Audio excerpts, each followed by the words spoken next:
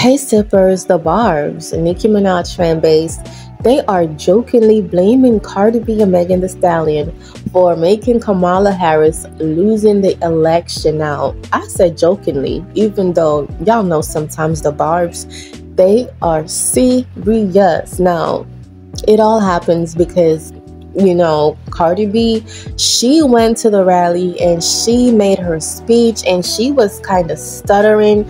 I guess it was nerves. She never made such a speech at a big rally. That was like her first speech at like an election rally. So of course she's going to be nervous. And people were like, oh my God, Megan Thee Stallion went on stage and she was shaking her bum, like she was dancing. They were like, oh my God, Megan and Cardi B is the reason why. And I'm like, be for real. All I can say is, honey, it was so funny when I realized that Megan was performing one and Cardi B was making her speech, because I never thought Cardi B would have been invited to a rally to make a speech. Listen, Jennifer Lopez was okay, Beyonce was okay, but Cardi B, I was really petrified. I was like, what is she gonna say? When Cardi B was making her speech, it sounded to me as if she was very unsure, uncertain about what she was saying. And people were like, judging her because she was reading from her phone. And I was like, that's nothing, because some people, they're reading from teleprompters. So what's wrong if Cardi B's reading from her phone? That's not like a takeaway. So I don't judge Cardi B for doing that. What I would judge is that, to me, Cardi B wasn't prepared. She wasn't organized. Her speech wasn't organized. It sounded as if, she never rehearsed anything. She wasn't sure why she was there. Hence why Elon Musk probably called her a puppet.